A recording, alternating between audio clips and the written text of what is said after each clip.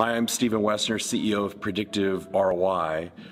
In this video, I'm going to share with you some thoughts about why I think it is so important to do two things with your content. Not only be channel agnostic, but why it is so important for you to own the hub, where that content exists, where your audience resides, where the cornerstone content that you're producing on a consistent basis, that you own the hub, where it resides.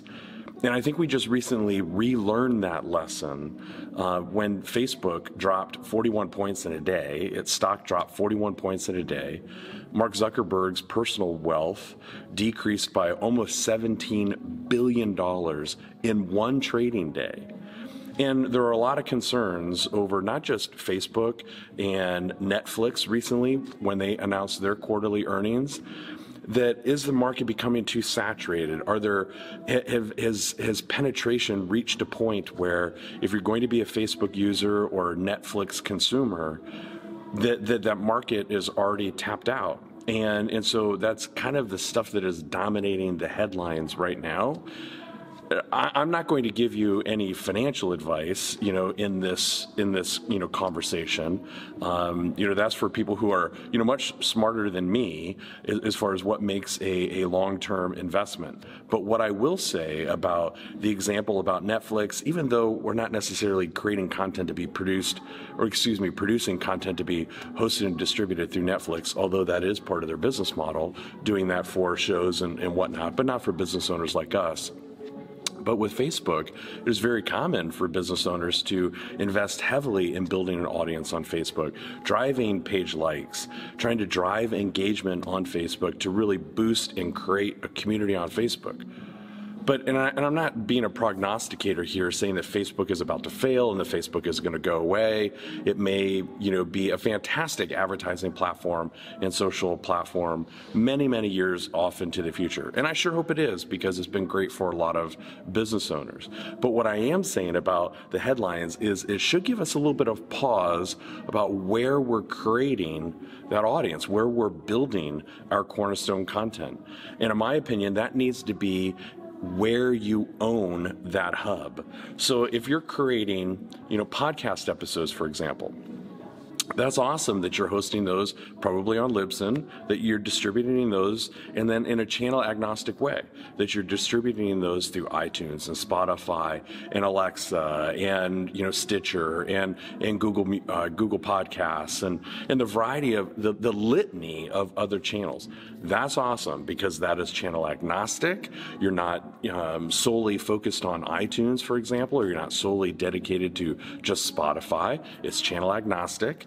But then all of that content is available on your hub, something you own, which is your website, right, with a podcast player.